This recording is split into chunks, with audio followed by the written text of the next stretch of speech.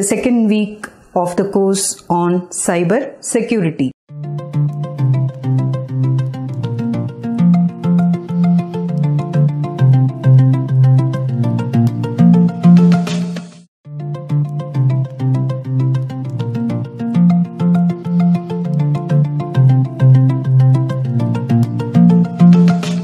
During the second week, we are going to discuss about cyber attacks, various types of cyber attacks, the characteristics, classification, etc.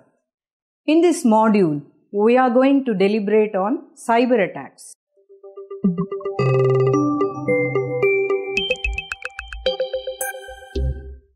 As of October 2018, there are 4.2 billion active internet users worldwide and 3.4 billion people are active in social media. We know governments and business organizations are increasingly automating their day-to-day activities, which has led to increase in cyber crimes and subsequently cyber attacks.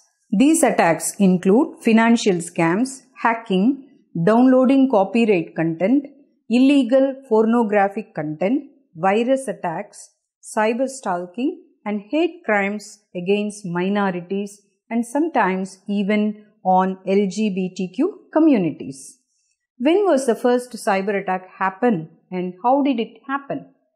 The Morris worm, which was executed in the year 1988, is the first known major cyber attack.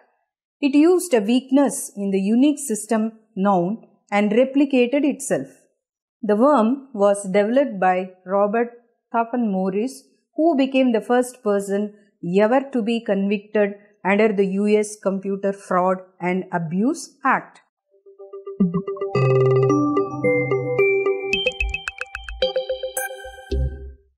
All of us actually frequently use the term cyber attacks. Let's try to define the term cyber attack. Definition: cyber attack is a mean of compromising integrity, confidentiality, or availability of the resources or the data stored in a computer which is connected to the internet or intranet. Cyber attacks can be defined as a deliberate exploitation of computer systems, resources, networks, and technology connected through World Wide Web. Okay, how are they executed?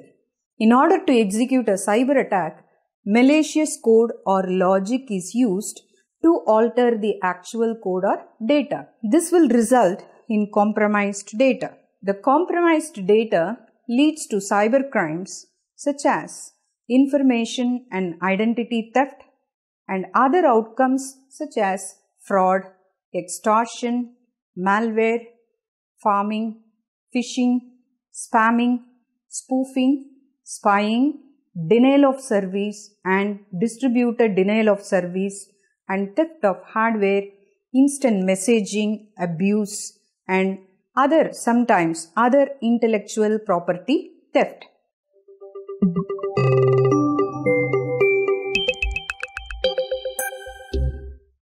Network attack or cyber attack, in other words, is nothing but an interruption of authenticity or integrity of information or data, which is also known as hacking. Once the hacking is done, the infected system acts as a spy and it starts disturbing other systems in the network. It can be remotely operated by the hacker and the commands are passed to it. The activist looks for the flaws in the infected system so that other systems can be infected via the system, such as deficient in antivirus, bugs in software, and flawed system configuration. These are some of the means through which they can attack other computers.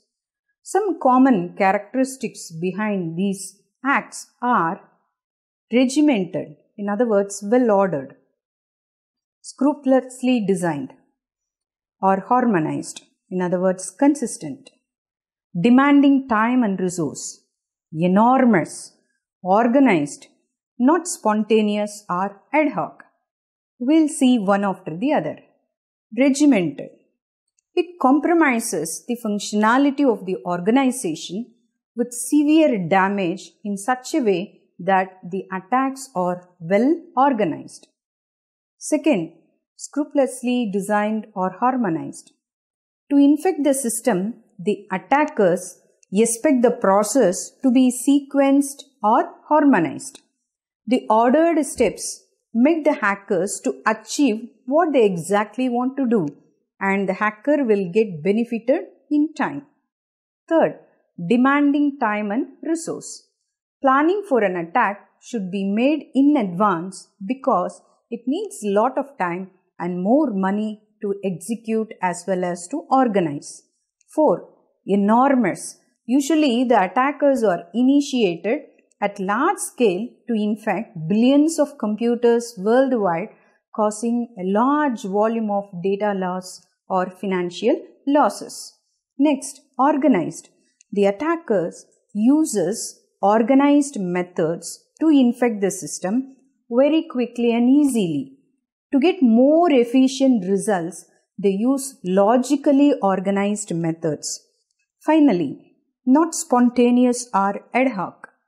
Attacks are made with purpose and care to cause maximum damage to the network or system.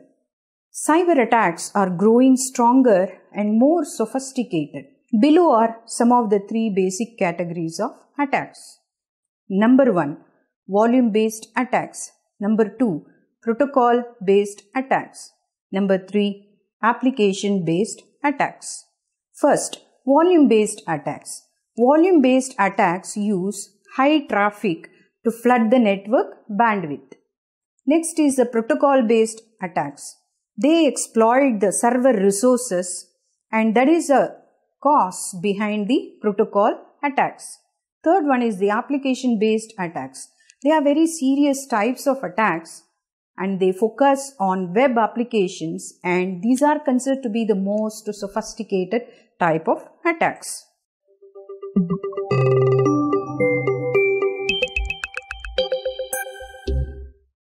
Cyber attacks mainly target the information or data of various platforms, which includes the financial organization's website, news and media websites, military and defense department websites, business organization websites, and even government websites.